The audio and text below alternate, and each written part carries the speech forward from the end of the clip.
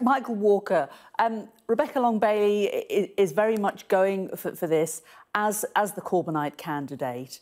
She's somebody who's taken on a lot of his ideals. Didn't the party show very clearly, didn't the public show very clearly at the last election that that isn't what the general public want from the Labour Party? Well, the public showed at the last general election that whatever Labour offered, it wasn't good enough. But I don't think that is the reason to throw the baby out of the bathwater when it comes to the policies and also the positioning when it comes to politics in this country. So for me, I'd agree with Tom that it's unfair to characterise Keir Starmer as a Blairite. Who he potentially reminds me of more, and I hope this isn't the case, as it seems like he's quite likely to win, is Ed Miliband. So someone who wasn't quite confident enough to rally against the establishment, but also wasn't as right-wing as, or right-wing in terms of the Labour Party as Tony Blair. And so what I want to see from Keir Starmer is an ability to talk in terms of economic populism, to talk about how there is still, whether or not Labour lost an election in 2019, that doesn't change the fact that CEOs in this country still earn 145 times the amount of the average worker, that companies like Amazon won't recognise trade unions in their workplace, work people until they're near collapse and pay pitiful amounts of tax. So I do think the next general election will still be fought on these issues. But those are the issues that this election was fought on, and Labour didn't win. The public don't care about them as much as the left and the Labour Party.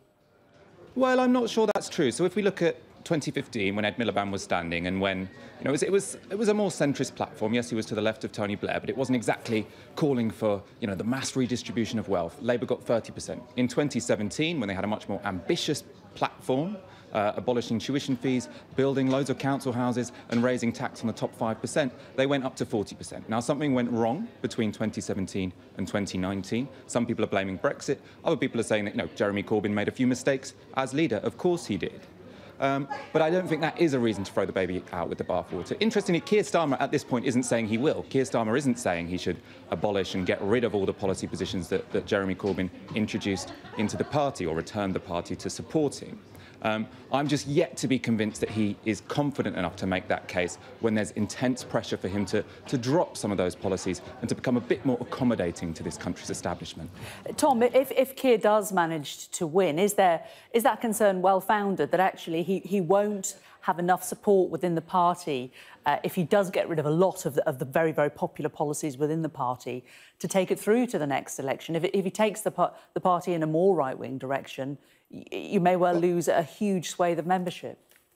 Well, I think there's a general consensus that the last manifesto, whether people liked the policies in it or not, but the last manifesto was a lot too broad, much too broad. It had too much in it. It had things in it that simply could not have been enacted without, a two-term majority Labour government. It was too ambitious, not because the policies were necessarily wrong, although I think people will have disagreements about individual policies, but because it physically could not have been achieved by any Labour government with any majority over the period that it gave itself.